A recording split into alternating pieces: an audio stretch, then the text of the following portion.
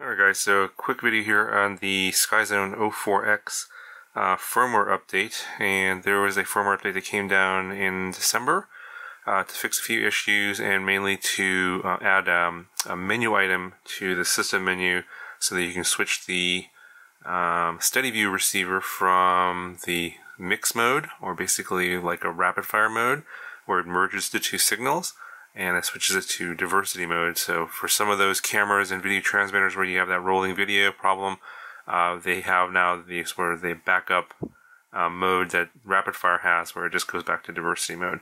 Now, some people in various Facebook groups are saying that this is not documented anywhere, and I was like, well, it's right in the manual.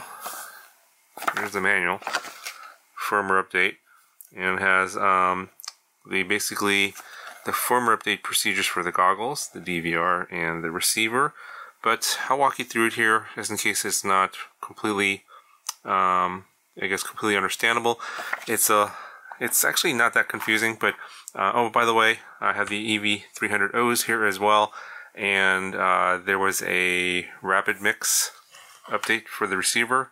It came down in December, I think at the end of December, and the same firmware update that adds the diversity mode in the menu and also fixes a few issues like on the screen and stuff.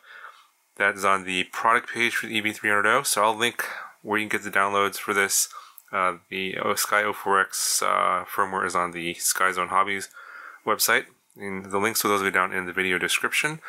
But to do the updates, we'll do the goggle update first, and it's really simple. So the left scroll wheel here acts as a boot button, and so basically you have to press and hold it while you power on the goggle and via USB-C. So you can just power up, for this firmware update, you can just power up the goggle via the USB-C port right here. And so you just get your USB-C cable from your computer. Obviously you're going to need these files downloaded to your computer first and extract the zip files.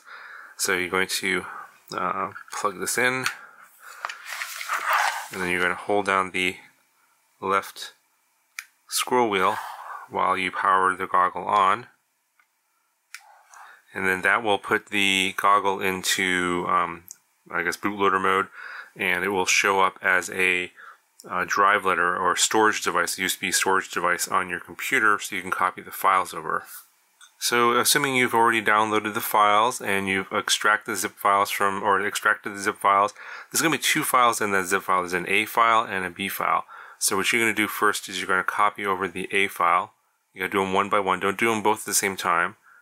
Wait for that to finish, and maybe wait like 10-15 seconds, and then copy the B file over. The B file is bigger, so copy that over, and then it'll take a little, probably like a minute or two, depending on how fast your computer is, and wait maybe another 10-15 seconds, and then we can go ahead and eject that USB drive like you would normally do, and then that will remove the USB drive from your computer. You can go ahead and power down the goggle, and your firmware on the goggle itself should be updated. Okay, just to show you that the firmware has been updated, you can go into your menu and go down to System, and then you should have this new menu item called RF mode, and you can switch that between mix and diversity. That's two modes now.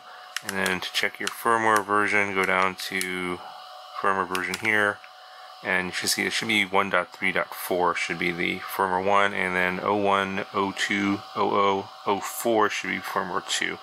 Then you know that you've completed the firmware update correctly. And by the way, the firmware versions on the Eachine EV300Os is exactly the same. Okay, so to do the firmware update on the rapid mix module, I believe the firmware on the steady view should be already updated, but this one's older.